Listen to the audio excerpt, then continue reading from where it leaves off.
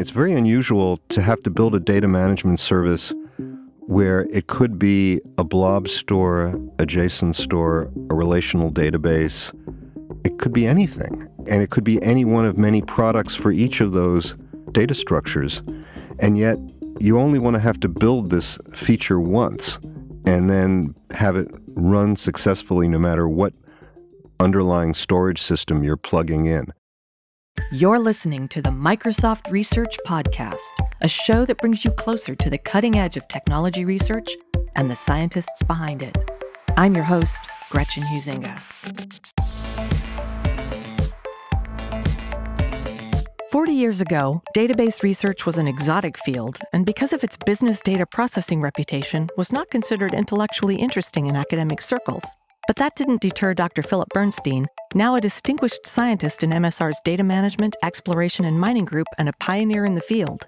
Today, Dr. Bernstein talks about his pioneering work in databases over the years and tells us all about Project Orleans, a distributed systems programming framework that makes life easier for programmers who aren't distributed systems experts. He also talks about the future of database systems in a cloud-scale world and reveals where he finds his research sweet spot along the academic-industrial spectrum. That and much more on this episode of the Microsoft Research Podcast.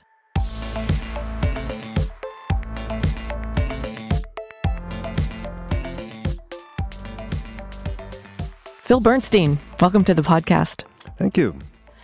You're a distinguished scientist and a bit of an OG at Microsoft Research, and you've been at the forefront of innovation in database technology for several decades.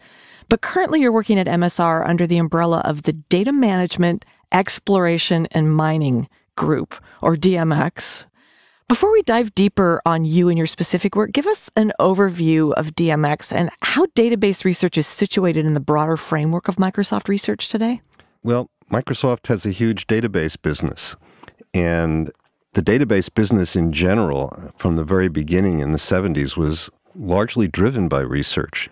And so research has always been a very important ingredient in improving database products. It's this need to innovate all the time. And that comes both from the engine side, building the core technology to manipulate large amounts of data, complex data, but also the tools to make it possible to design the database, to be able to manage it. And the DMX group covers both. It covers base engine technology for manipulating data, for building cloud services, and then also for tools to integrate data, to find ways to reduce the cost of ownership by reducing the level of effort on the part of database administrators.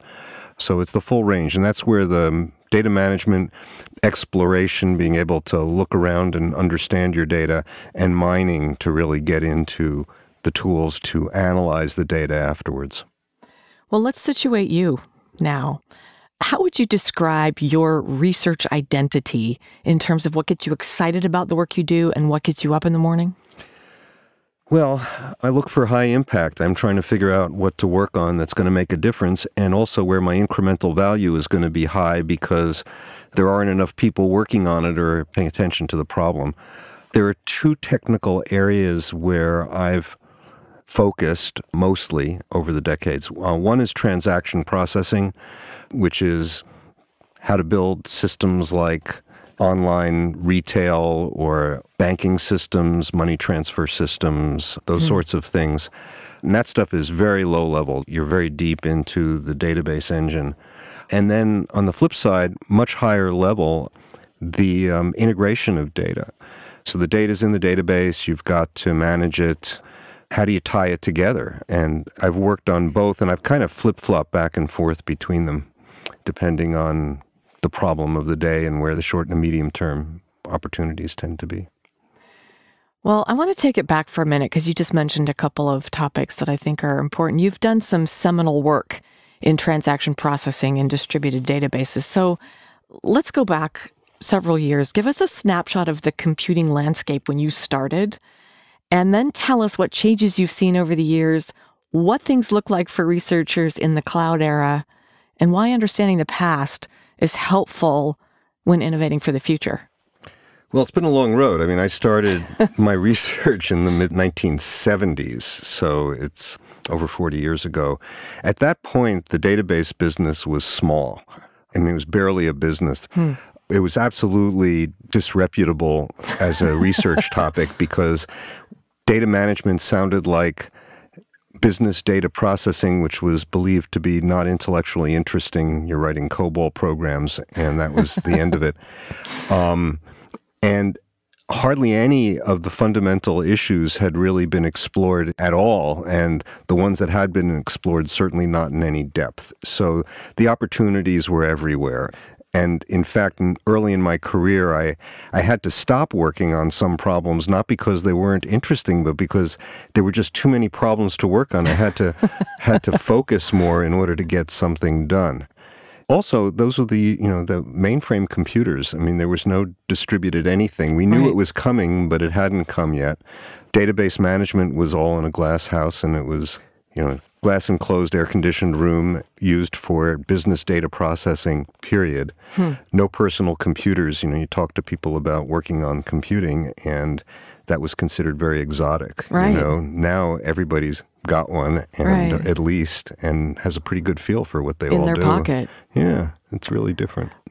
Okay, so when did you start seeing changes, and how did that impact what you were doing as a researcher? There have always been changes, so it's hard to say that there was any given point where the changes were really big. I started out looking at database design for my PhD research, but as soon as I left and embarked on my own career, I got involved in distributed databases, which seemed like one of the next big things. And I worked on it for many years. I stopped for a while, and then with cloud computing, it all came back, and I'm working on it again. So this is sort of a pendulum. These topics come and go depending on what the workloads are that are needed, what the computing environment is that has to support the data management. Well, the cloud presented a massive jump in scale for distributed systems writ large. So you say you kind of came back into it. Was it because, hey, this is a big new nut to crack and I want to be in on it? Certainly I wanted to be in on it, but I was also asked to be in on it. It was, Microsoft was starting to think about changing its database strategy, its base products, to work on commodity hardware, to scale out on large numbers of inexpensive machines running in the data center. And they kind of looked around and, who is it that we have on staff who knows something about this? And I was one of the people that they tapped, and so we developed a new strategy. And it took many, many years for that to unfold. This was back in 2006, so it's more than 15 years ago. But where we are now with the products, we actually landed roughly where we were trying to get back from the beginning. So, well, okay, so rounding out this four-part question that I kind of just laid out and am still walking through with you, because I'm really interested in this. Bill Buxton was on the show, and he talked about the long nose of innovation and things come and go, and the idea that you can't innovate for the future unless you really understand the past. So why, from a database perspective, is understanding the past helpful when you're trying to innovate for the future? The set of mechanisms that we use to solve database problems, they don't change very fast. Back in the early days, we were learning about certain base technologies for the first time, but now there's this repertoire of ingredients that you put into solving a database problem. I'm very sympathetic to graduate students who are trying to learn this stuff because, I learned it slowly over a period of many years as it was unfolding, but people getting into the field, they learn it in a very compressed amount of time. And they don't necessarily have a deep understanding of why things are the way they are. And so when they encounter a problem, they're trying to solve it just based on an understanding of the problem, and then trip over some approach that they think, oh, I'll bet that would be helpful, but then they don't realize this is actually a variation on something that has been applied in several other contexts before.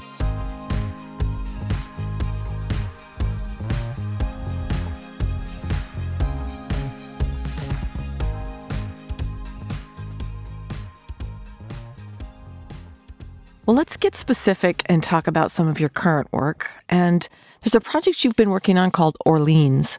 which you've called somewhat generally a distributed systems programming framework or a programming model and runtime for building cloud-native services. Both are pretty high level, so tell us, what is Orleans and what's the motivation behind it, or the pain point that prompted it?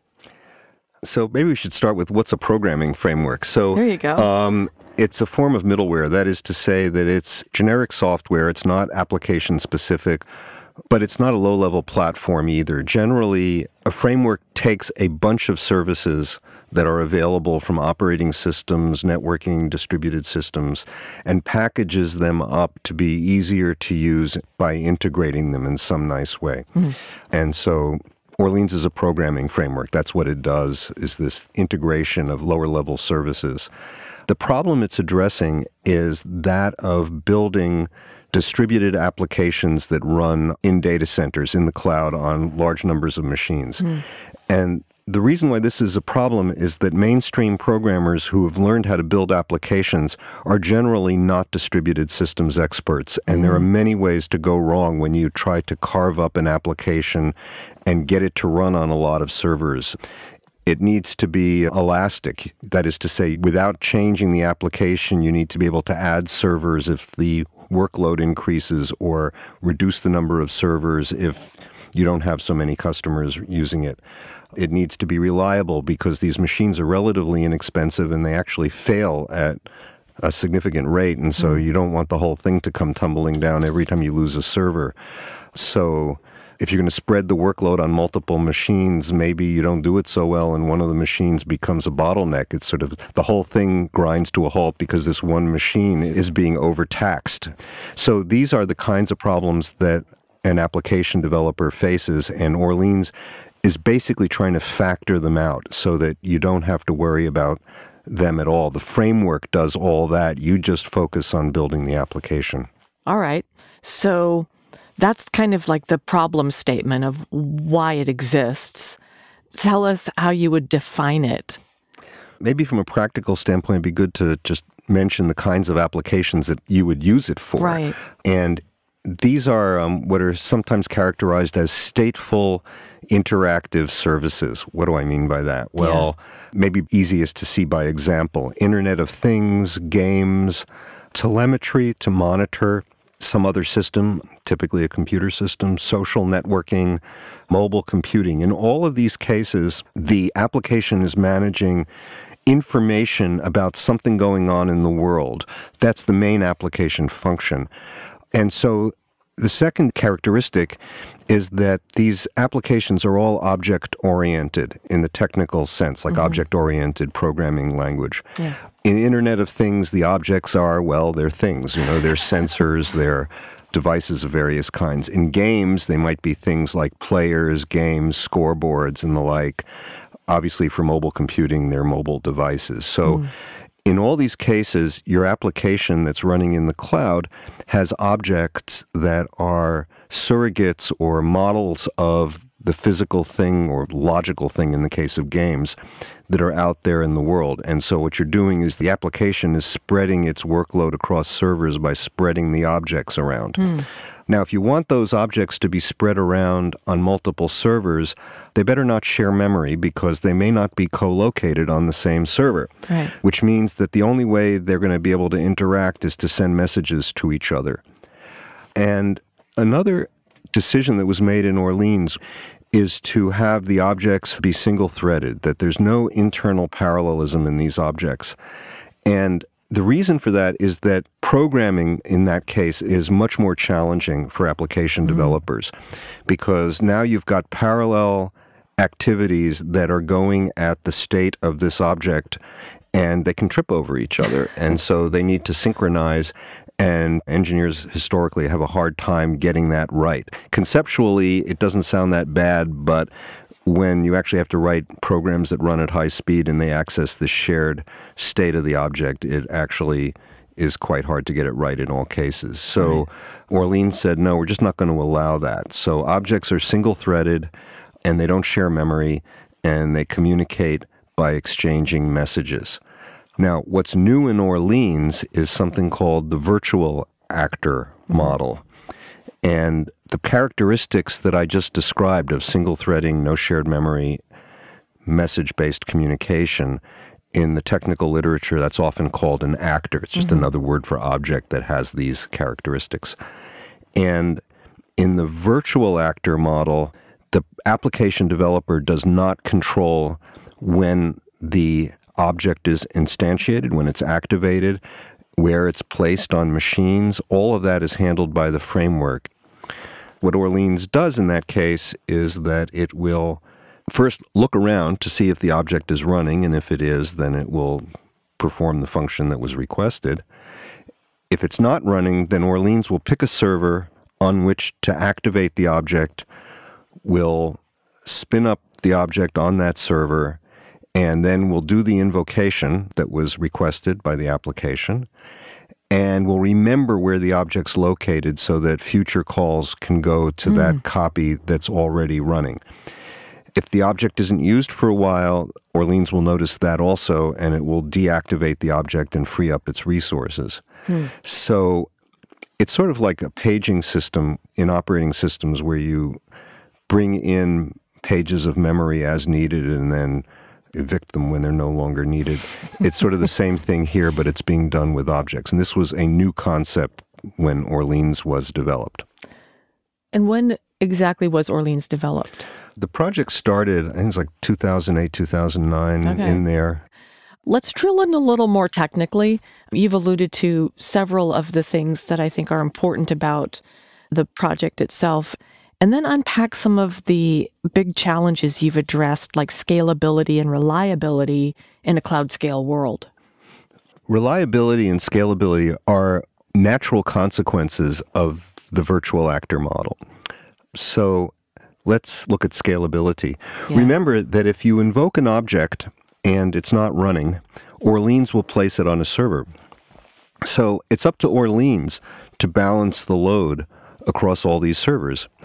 Ideally, when you activate an object that was not running, you want to put it on a lightly loaded server so that you don't overload any other servers. So Orleans is in charge of keeping the load balanced across the servers, and that enables scalability.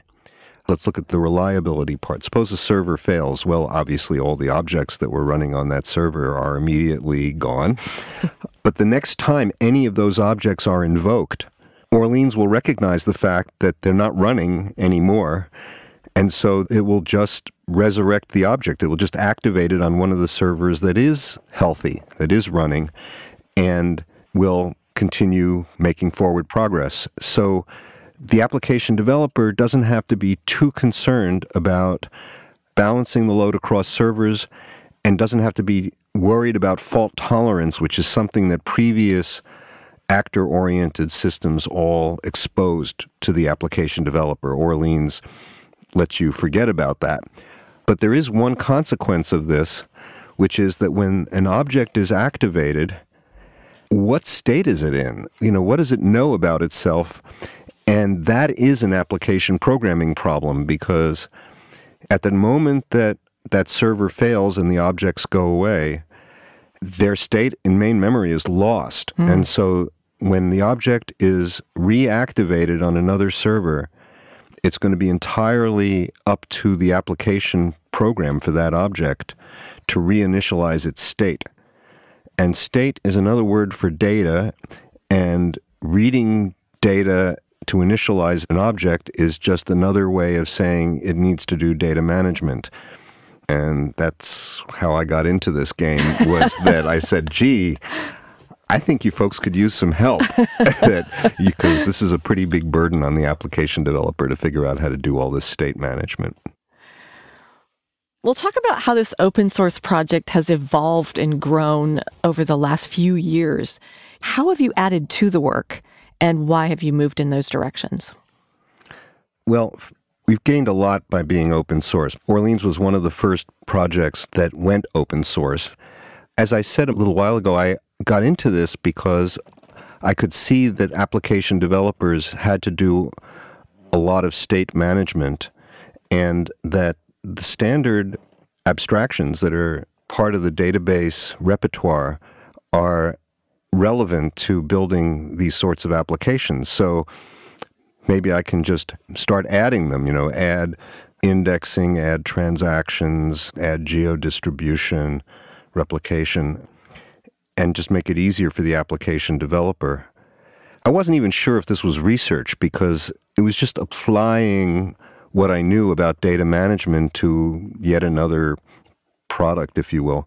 But it turned out that it was research, which I didn't really see going in.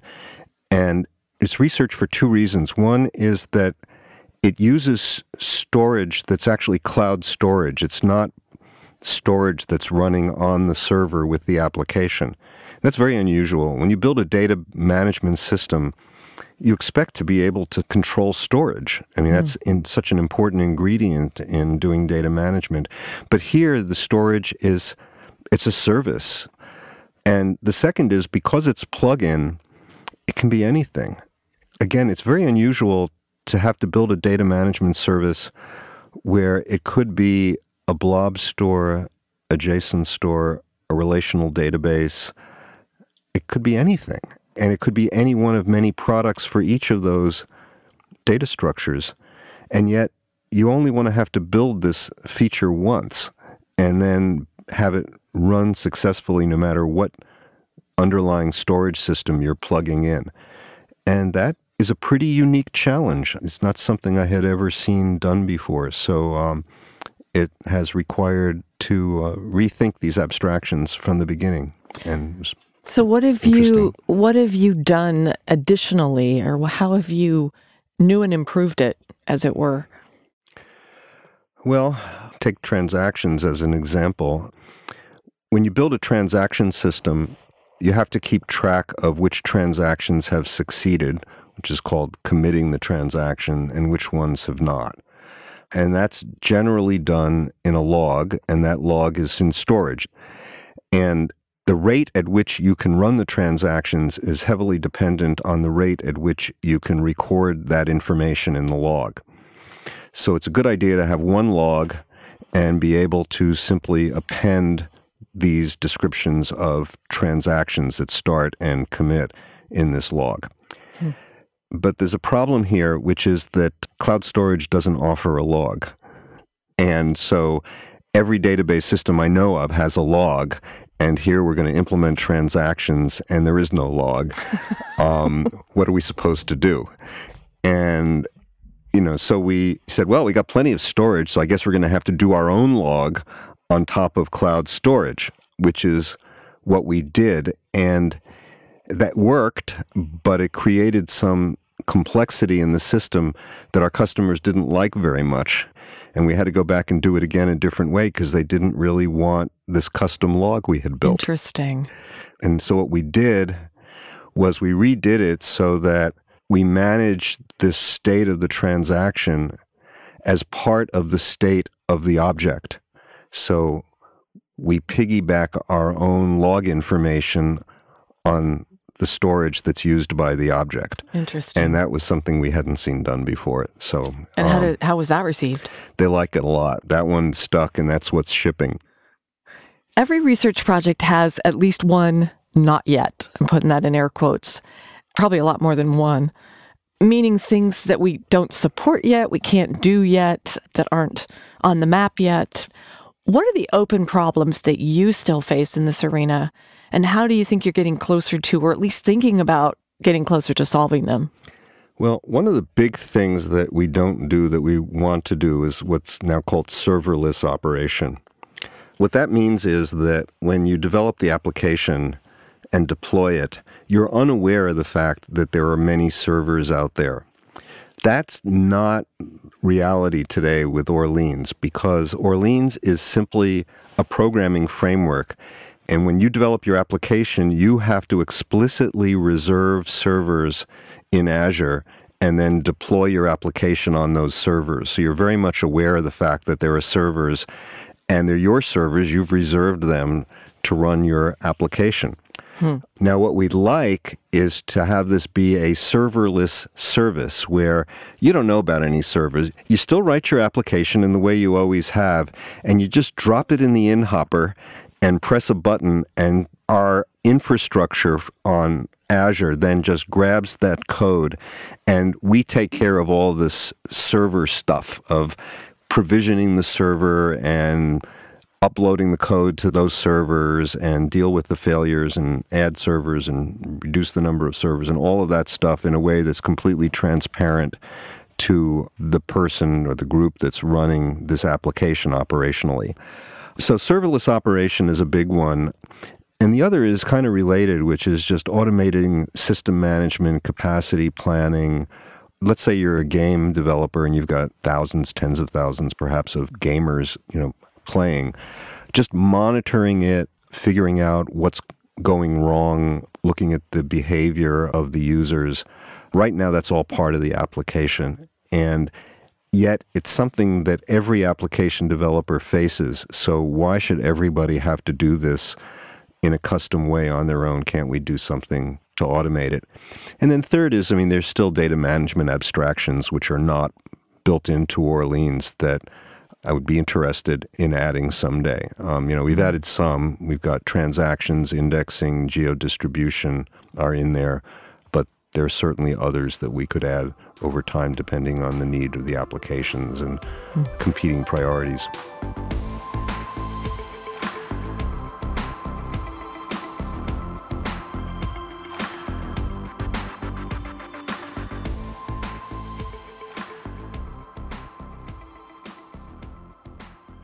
Phil, you've been in every situation along the research spectrum, from academia to industrial research to product and back. And in that sense, you're kind of a walking, talking example of human tech transfer yourself. Talk about your experiences in each of these areas and what the value is, having had experience in each of them as you've landed here at Microsoft Research. Sure. Well, I have done all this other work. I was a professor. I did a startup. I was working for a hardware company for some years in product development. Now I'm in industrial research in a software company. But I've been at Microsoft for 25 years, so that says something about which one I prefer. But let me talk about some of the common features in all this work. New ideas are coins of the realm. Your job is to come up with new ideas to solve, in other cases, to solve a problem that maybe others have identified. The highest impact on this kind of work is generally done in teams. So you're always working with other people. Customer pain points are generally good motivation for research. Partnerships are often worth nurturing. There are many activities that you're required to do as a researcher. It's not just doing research, but it's also participating in the research community. It's writing research papers. It's reviewing research papers written by others. And everybody feels under time pressure to do well at all of these things. And so learning how to align your activities so they're all pointing at the same goal are important. So all that is true for everybody. But beyond that, academic research, product development, and industrial research are different in many ways. Academic research tends to be entrepreneurial, that the professor is generally running their own research group. That means you're writing grant proposals, you're expected to teach, there are committees, everybody's got to do their share of committee work. So it's a very complex job, but when it works out well, it's super exciting. It's really like running your own company, although you're doing it in the context of a research group. Product development is quite different, and so is industrial research, because you end up doing a larger fraction of the work yourself. In product development, you're writing specifications, you're writing a lot of code. Speed is a virtue. You got to be willing to live with the fact that there's often insufficient time to do the complete solution you want, because the product's got to go out the door at a certain time. And if you're not ready with your piece, well, the train's going to leave the station whether you're on board or not. And so in order to ship products, you have to learn how to steer a path to the right technical compromises of what goes into the product and what gets saved for the next version. And when you're in academia, you don't have to do that. You just basically include everything you want to include, and, it doesn't have to be product quality, so it's okay. Right. On the other hand, shipping to a large audience is really a kick. Getting feedback from grateful customers, it's a unique emotional experience that is really wonderful when it all works and makes working long hours super worthwhile, because you've really done something that has a tangible effect in the world. Now, where does industrial research fit in this? I mean, it's somewhere in between, right? It's research, but you're doing it in an industrial setting. Well, the main thing is that we have more time. We are not under the same time constraint, so we can actually work out the details. We have more control over selecting our problems, and so we can identify problems maybe the product group isn't even ready to think about yet. And as I said, de-risk them, get it to the point where the product group can pick it up and feel like they can put it on a schedule and they know how long it's going to take and have lots of confidence that it's actually going to work in the end. We talked about what gets you up in the morning, Phil, but now it's the time on the podcast where I ask what keeps you up at night. So what kinds of things keep you up at night, and what are you and your colleagues doing about it? What I think about most is, am I working on the right problem? Really, problem selection is everything in research. If I solve it, is it going to have high impact? Is it likely to be something that a product group is going to pick up? What is the barrier to actually making it real? Maybe I understand the nature of the problem very well, but I don't have any really brilliant research idea on how to solve it. And sometimes I worry, whether I'm just too far ahead of my time, which is a unique thing about industrial research. We don't tend to work on problems that the product group can solve. They're every bit as smart as we are, and they have a lot more people. And so anything that they're going to do in the next couple of years, it's really not a good idea for us to work on. We have very little added value. And we don't really want to be working on stuff that's 10 years out. That's a good thing in a university, but you've got to pay the bills. So we tend to work in this 2 to 5 year range. And there are times that I just get it wrong. I think this is going to be an important thing 4 or 5 years from now. And 2 years into it, it still seems like it's going to be 4 or 5 years. And it's just the goalposts keep moving out. Right. And I think maybe this was not the ideal place to be. So that's probably the biggest thing that I worry about outside of doing the work itself. Right. You have a long and varied path in high tech. We've alluded to it a bit in our conversation. But I'd love to hear your story. Tell us about your roots, your journey, and your ultimate path. Give us the Reader's Digest version. Is Reader's Digest even a thing anymore? Give us the Twitter. I'm old enough to know. Give us the tweet version. Sure. And it really is a journey. And when I look back on, there are so many forks in the road where if I had taken the other path, it would have turned out very differently, and I had no idea how. So I got a PhD in computer science, and I had a choice between a research lab and a university. I went to a university. I became a professor at Harvard. That all sounds very impressive, except that at the time, Harvard's computer science department was not very good. And so it's... You made it good, Phil. It was impressive to people in the real world, but in the computer science world, it's like, why would you go there? And I had done a lot of consulting on the side, partly to enrich my understanding of real problems and partly because universities don't pay very well. And that led to a gig with a startup doing computer development, and they ultimately offered me to be in charge of their whole software operation. And so I left academia. I became vice president at a startup for 2 years. And after about a year and a half, I decided I really hated it. And that was not the right place for me. And I actually went back to a university for a couple of years, completed some research that I had been doing before that sojourn at a startup. And then they shut down the university, which was a bit of a shock. But it was a startup university. It was called Wang Institute of Graduate Studies. Goal was to create a professional degree program in software engineering, which is still a very good idea, much like, a law school versus a philosophy department or a medical school versus a biology department. Anyway, I had to go do something else. So I went to work for a hardware company, Digital Equipment Corporation, and worked on their transaction processing products for a while, and then their middleware for data integration for a while. And then they started unraveling. They seem to have a history of this. And I don't think I was a cause, but because of this work I had done on metadata management and integration, I got a call from Microsoft to be architect for a development that they were doing in this area, Microsoft Repository. And so I took it, and that's what brought me to Microsoft. I worked in that product for 4 years, at which point it became clear to me that there were just other things that the company thought were more important. And so I moved back into research, and that's where I've been ever since. Are you an East Coast kid?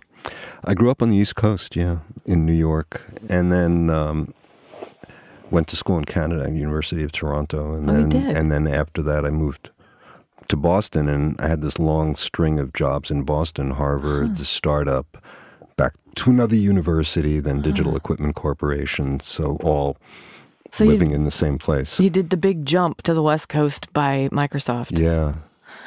Tell us something we don't know about you. I've been asking this in the context of whether it's a personal trait or a defining life moment that may have influenced a career in research. But if I'm honest, I actually just want to know what goes on in the lives of researchers outside the lab. So however you want to answer it, Phil. Something about me that you wouldn't ordinarily know. I am fascinated by finance, investing. Now, you might think that, oh, boy, you know, he really likes to make a lot of money and all. I'd love to make a lot of money. I'm actually really bad at it. I mean, it's like I don't manage my own savings. I delegate that to a professional. But what I like about it, it's endlessly complex. It's always changing. And there's one success metric. There's no way to fake it. Either you're making money or you're not. So I'm just totally hooked. I mean, I read a lot about it. And it's a hobby. I get no really personal benefit. My wife makes a joke that I sound very good. You know, people ask me about investments, and I sound extremely knowledgeable and all. And then she looks at me and she says, but how come you can't make any money? Well, you know, you can't have everything. Well, Phil, it's time to wrap up. Before we go, I want to give you a chance to offer some parting advice to our listeners. And many of them are just getting started on their path to high-tech research. And you're a veteran in the field, so you're in a unique position to impart some wisdom. Knowing what you know and having done what you've done over the course of your career, what thoughts would you share with our audience? I'll give you the last word. Thanks for the opportunity. I actually have strong opinions on this one. I think the most important thing is to know what you're optimizing. And I think there are only 4 possibilities: money, power, fame, or personal happiness. Now, everybody wants all 4. But if you don't prioritize one of them over the others, you might not get any of them at the level that you really want. There'll be many forks in the road along the way. And if every time you face that fork in the road, you choose based on a different optimization criterion, you're lowering the chances that you're going to get the one that you want most. But beyond that, there are many other little snippets of advice. I'll try to do them quickly. Early in your career, choose your research area for the long term. It's so easy to pick something because it's a hot topic. But if you want to succeed in a big way, you want to be an expert at something that's going to be super important 15 years from now. When you've gotten past that apprentice journeyman stage, you're now considered to be an expert. And now this thing is super important. And you've had 15 years to really become one of the best people working in that area. So choose a topic where your incremental value is higher, which means probably it's going to be an unpopular topic, which means you have to be brave. Exploit what you're good at, but also work around what you're not good at and look for opportunities to grow. Also, you want to exploit synergies with your environment. Based on what's around you, you can get research leverage from the fact that your company is really good at a certain something, and therefore you have a competitive edge in working in that area. But despite all of this, you still want to be flexible. Opportunities will show up randomly, and that may turn out to be the most important thing in terms of your long-term success, is that you grab the right opportunity at the right time, which might have been leaving behind something that you had actually invested quite a bit of time in.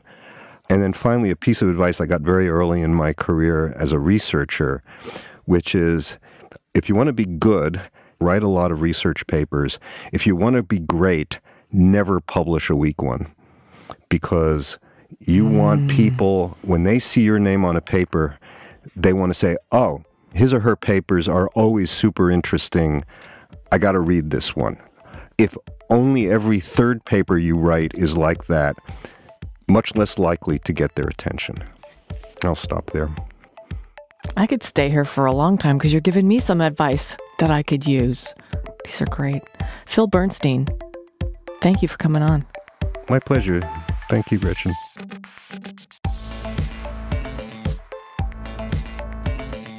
To learn more about Dr. Philip Bernstein and the latest research in database management, exploration, and mining, visit Microsoft.com/research.